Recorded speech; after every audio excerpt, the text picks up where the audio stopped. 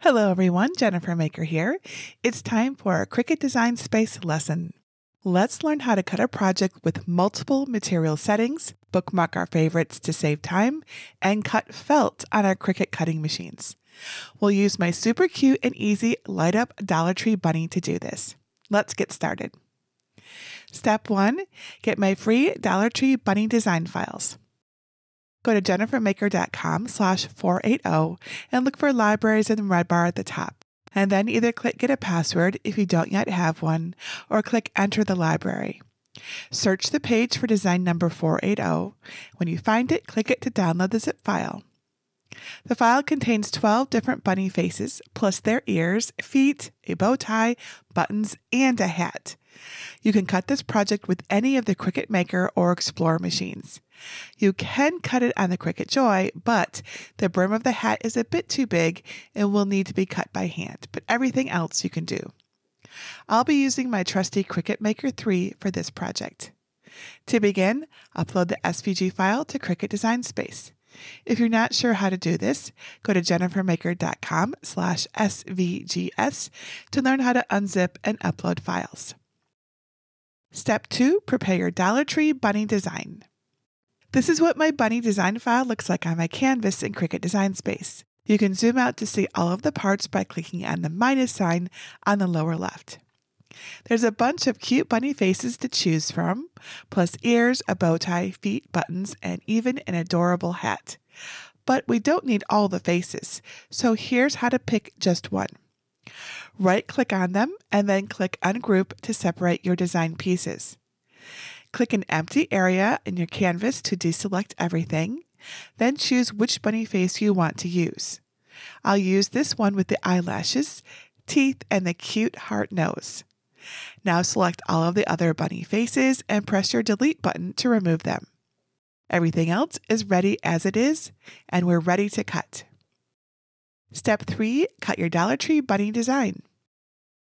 Make sure your correct machine is selected and then click Make It in the upper right corner. On the Prepare screen, check that the different parts are on separate mats. That way we can use separate materials for each element. Then click back on the first mat and click Continue. And here's how we pick the different material settings for each mat. The white mat containing our bunny ears will be cut from felt, so click Browse All Materials and search for felt in the search bar. Click it, and then click the ribbon-shaped icon to save it to your bookmarks. This will come in handy in a moment.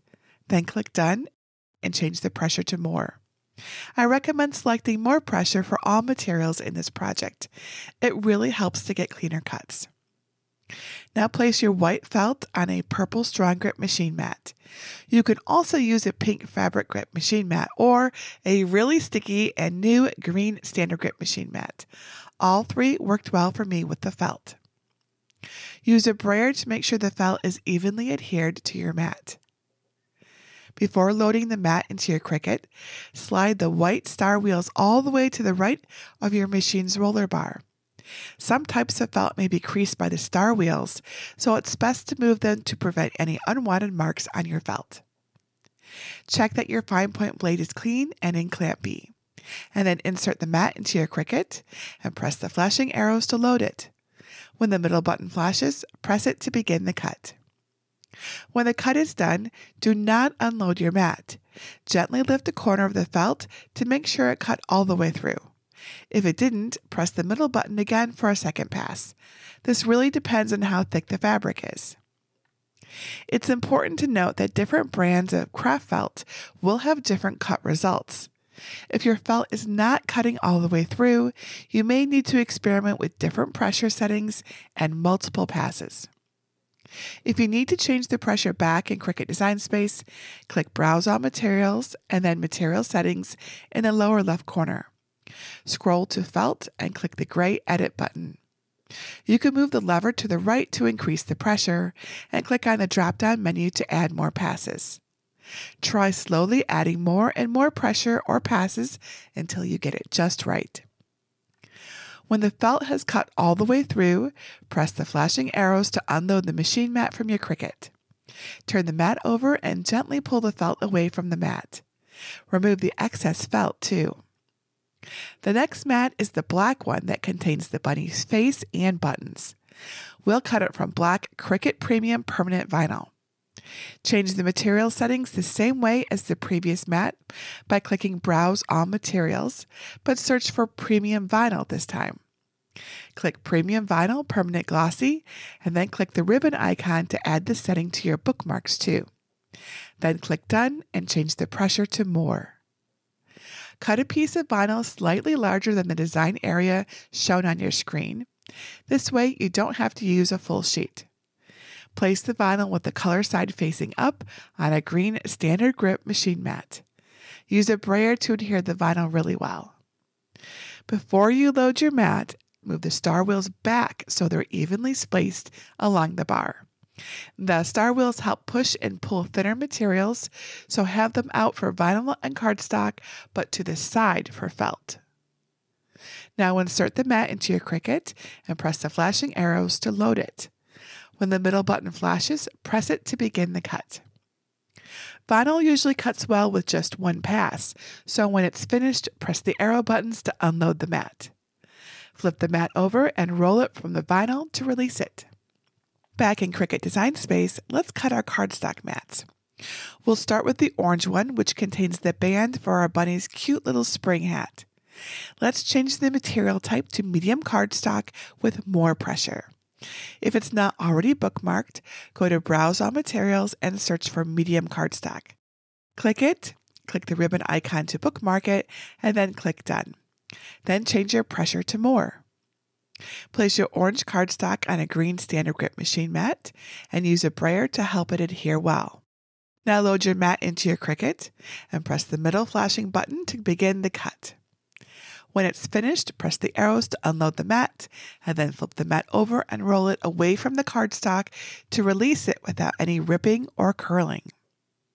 Repeat these steps for the next mat using the same settings, which is light yellow cardstock and contains the rest of our bunny's hat. Our next two mats, the teal and light pink ones, will be cut from felt. Save a little time by selecting the material from your bookmarks and then change the pressure to More. Add your teal felt to your purple strong grip machine mat and use your brayer to adhere it well. Remember to move the star wheels away from the material and then load your mat into your Cricut and cut it. Always check your cuts before unloading your mat and press the middle button to send it through for another pass if it didn't go all the way through. Repeat these steps for the light pink mat. And finally, our last mat is our bunny's cute little nose. Select Premium Vinyl Permanent Glossy as your material and change the pressure to More.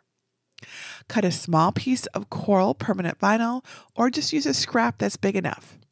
Put it shiny side up on your green standard grip machine mat so it covers the design area, adhering it with a brayer.